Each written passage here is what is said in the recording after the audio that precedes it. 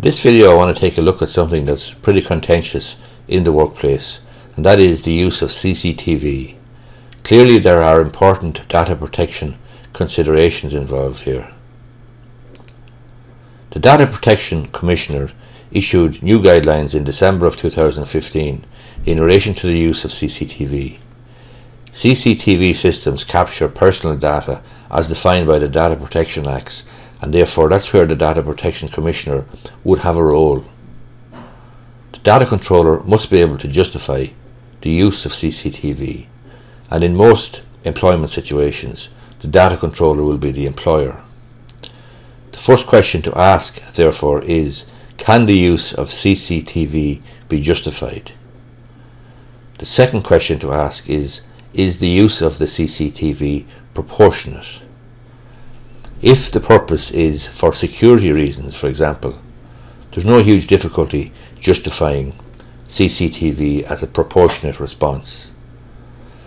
To monitor employees, that's more difficult, more problematic, but it's not impossible to justify or explain, because if, for example, in a hotel or in a retail environment perhaps, if the employer can demonstrate that he or she has had a serious problem with pilferage, then it's clearly justifiable and proportionate.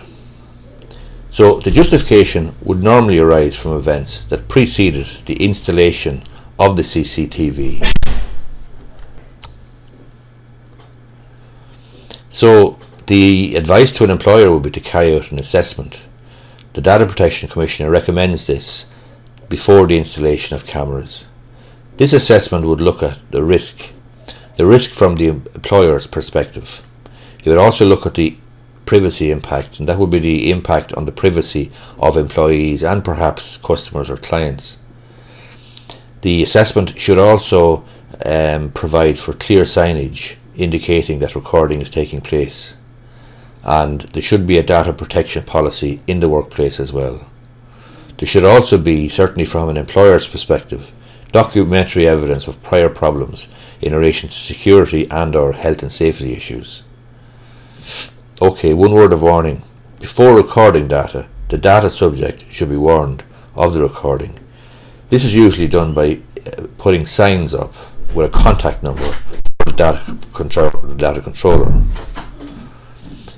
Strongly advised for any employer to have a written CCTV policy. This should contain the identity of the data controller, the purpose of the data processing, any third parties to whom it might be made available, and how an employee can make an access request.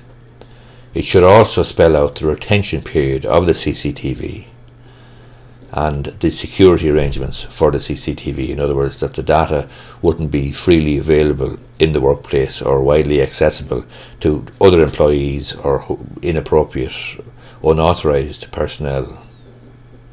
The data should not be kept any longer than is necessary, and that is a common theme in the whole area of data protection. The use of data, keeping data and so on and so forth, and recording data and capturing data, is that it is proportionate and is no more than is necessary. So clearly keeping data for years in situation or circumstances where an employee perhaps has left the job may not be justified or proportionate. Then there's the question of supplying images to An Garda Síochána.